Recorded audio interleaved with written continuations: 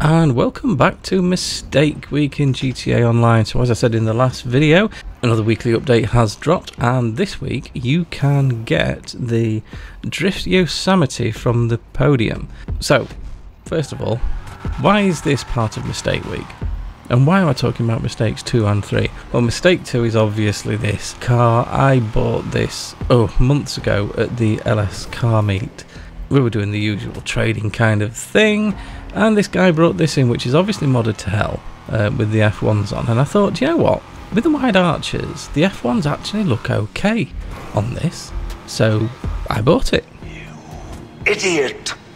Brilliant. And then I got it away from the LS car meet, and I realised it glitched a load of other stuff on there as well, including the Patriot smoke, and it put the drift tune on it, which made it absolutely awful. So yeah. Now, you will be pleased to know I have had a little bit of a fettle with this now since buying it, and then, sobering up and looking at it the next day and thinking, Oh, I'm gonna throw up, dog! Man, that's disgusting. I've actually been back in, and now it looks like this.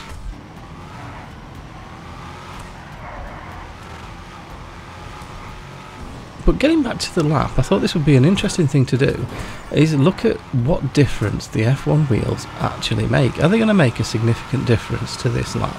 So we'll see that at the end, but what's my review of the car in the meantime? Well, again, unless you're doing the drift racing, this is another one of those cars that you buy because you want. Because, let's be honest, it's not that good at anything. It's not particularly quick. It doesn't handle particularly well. It's not as bad as the Slam truck in terms of handling, but, it's not great. It's not great at all. Customization wise, it's pretty decent. You can do a lot to it. Obviously this is based on the Hoona truck, so you could do a full-on Hoona truck build if you wanted to. I've gone for something slightly different because I've already got my Hoonicorn in another garage, so I thought I'd go for something slightly different with this one.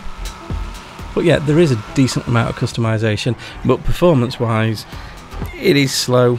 It doesn't handle brilliantly. It is another one of the cars that does take the drift tune, but I'll be totally honest with this one, unless you want to do the drift races, I wouldn't actually bother with the drift tune, because this is actually really easy to drift anyway. All you need to do is just whack the handbrake on and mash the accelerator, and you'll be in a really good, controllable, genuine drift, not an artificial one that's caused by the game by just removing all grip. So yeah, if you're into drifting just in free mode, then this is definitely a must buy. And another reason to buy it is you really can make it look really cool. Please don't do what I did. Don't buy one from the LS car meet with the F1s glitched on, because I don't know what was going through my head when I bought it, but I suspect it was beer. So we'll have a quick look at the top speed, though I'm not expecting great things from this. Now, I said in the intro we were covering mistakes 2 and 3, so what was mistake 3? Oh, well, that was just another one of mine, really. It turns out at some point in the last 6 months, when I've moved my studio around, I fitted my microphone in the wrong way around. So that explains why my audio is sometimes being a little bit dire, and why I need to have the microphone inside my mouth in order for it to pick up what I'm saying. So that's all now sorted, and hopefully the audio in this video is a lot better than what you've been used to over the last couple of months, so apologies for that. It turns out I'm a total dipstick. And as we come round here, what's our final thoughts and review?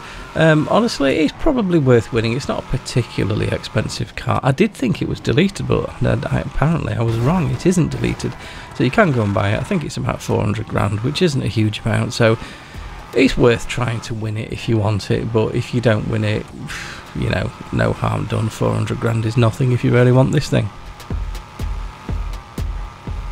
And here's the time this one managed to do.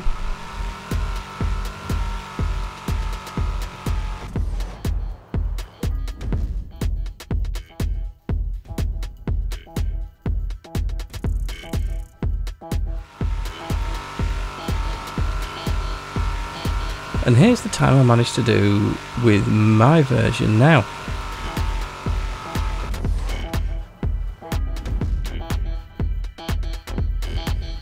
One thing I will say, even though the one in my version is a little bit slower, Mine wasn't a particularly clean lap the second time round, and I honestly think if I did a clean lap in my new one, I think I'd be pretty close to what the original one did. So in terms of whether the F1s actually make any difference to grip, I don't know, I haven't looked into it, but they certainly don't seem to make a significant difference on cars like this at least.